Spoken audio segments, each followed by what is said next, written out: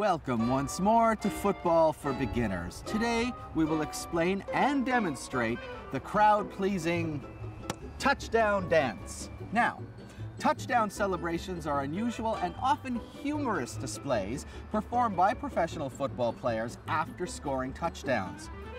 We asked some folks on the streets of Toronto to show us their very own touchdown dances.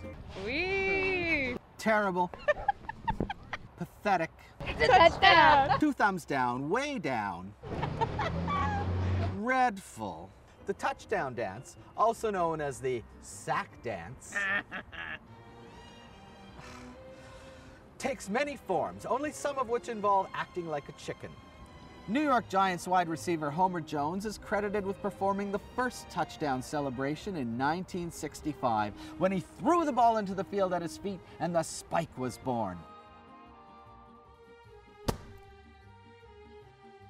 Since that time, we've had the famous Icky Shuffle, the Bob and Weave, even a river dance or two.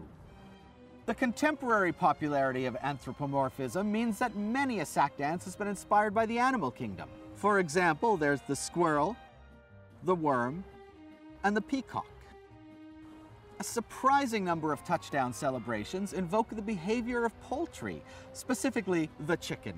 Who could forget the chicken dance, the funky chicken, and my own particular favorite, the dirty bird? Take it away, Daryl.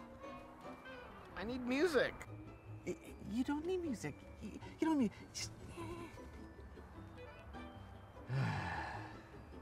Steve Smith of the Carolina Panthers was known for treating the football like a baby, changing the football's diaper, wiping it down, then rocking it to sleep.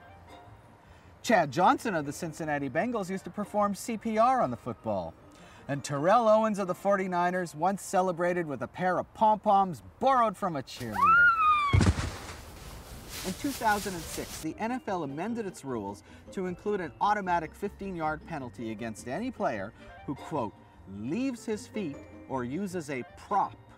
People, the lesson here is simple. Everybody hates a prop comic.